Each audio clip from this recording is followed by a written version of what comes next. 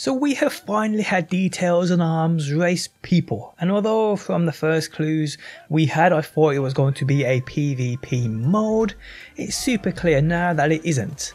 To quickly sum up this new mode though, it's a Battle Royale mode, but without the Battle Royaling, if that makes sense. People stay tuned, I will explain. How's it going guys, my name is DPG, and if you enjoyed the video, leaving a like really helps out, and if you like what you see and want to see more, be sure to subscribe.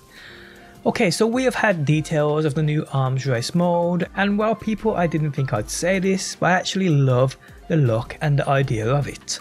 But let's get a few things out of the way in regards to how you're going to play this. Arms Race is included in the new Designer's Cut add-on, the new DLC that's available in Season Pass 2 or a standalone purchase starting November 10th. So along with 4 skill trees for our Vault Hunters, we get this new Arms Race mode.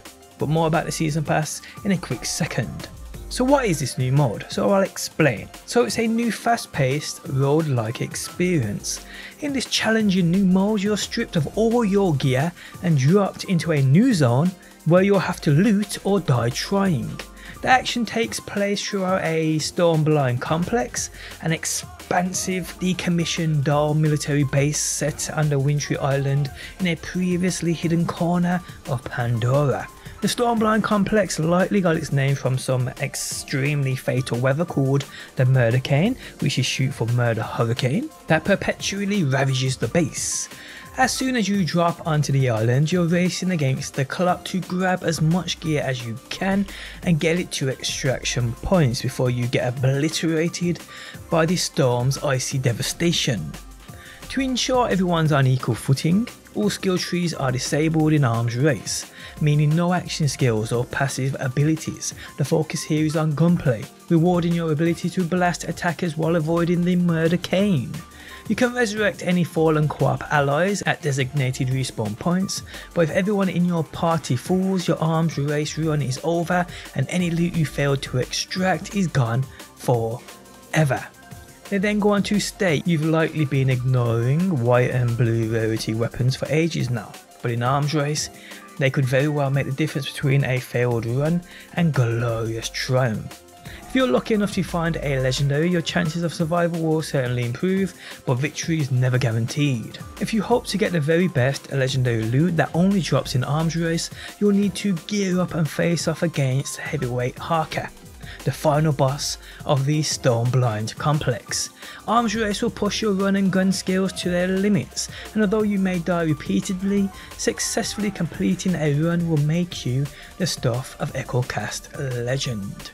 So what this basically is, people, is a Battle Royale mode where you face off against AI enemies and you have a limited time to loot and complete this mode before your session ends. Now like I said, there will be extraction points throughout this mode, so if you find a sick legendary, you might want to just extract that, because if you go on to fail this new Arms Race mode, you will lose what you haven't extracted, people. So it does sound real cool in my opinion, but let me know your thoughts on this down below in that comments section. So new details on Season Pass 2 for those who want this information. Season Pass 2 is included with Borderlands 3's Ultimate Edition, which delivers the quintessential Borderlands 3 experience. Ultimate Edition grants you access to all Borderlands 3 content released as of November 10th, 2020, including the award-winning base game, 6 content add-ons and multiple bonus cosmetic packs. That includes a new set of 4 Multiverse Final Form cosmetic packs, one for each Vault Hunter. These incredible outfits add a new character body model and matching head for each Vault Hunter. People, new character body model, epic! This gives you new ways to look fresh while causing trouble. The Multiverse Final Forms imagine how each character might have turned out in an alternate universe where they never became a Vault Hunter. For all you fashionistas, you'll be happy to know that these cosmetics can be mixed and matched with other body and heads as desired, and can also be paired with skins. Pretty cool. These slick outfits are also included with Borderlands 3's Next Level Edition, a console only version that includes the base game as well as the Multiverse Final Form cosmetics. As a thank you to everyone who maximised their mayhem thus far, the Multiverse Final Form cosmetic packs will also be granted to existing owners of the Borderlands 3 Super Deluxe Edition and the original Season Pass, as well as the Borderlands 3 Ultimate Edition and Season Pass 2. So you'll get these skins, people, you'll get these Final Form cosmetic packs if you own the original Season Pass. And this information is basically the same with the 4 skill trees, people, which are exclusive to the Director's Cut. Now, information on the 4 skill trees, if you do not know, the new skill trees and arms race, like I've mentioned, launched November 10th and can be purchased as part of the Director's Cut and require Borderlands 3 to play. They're also pushing Mayhem Mode 11. This update, available to all players, lets you experience Mayhem 10 difficulty and loot without any Mayhem modifiers, with slightly lower drop rates as a trade-off for the mildly reduced challenge. So that sounds pretty cool. But yeah, the new skill trees will also be exclusive, people, to the Director's Cut. So no Director's Cut, no Season Pass 2, no 4th skill trees.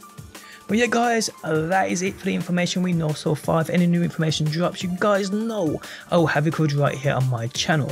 New content comes November 10th and I'll see you there. Let me know your thoughts on this down below in that comment section, people. Hope you enjoyed the video, I really do. Drop a like if you liked it, I guess. Subscribe if you want more BR3, and hopefully I will see you on that next one.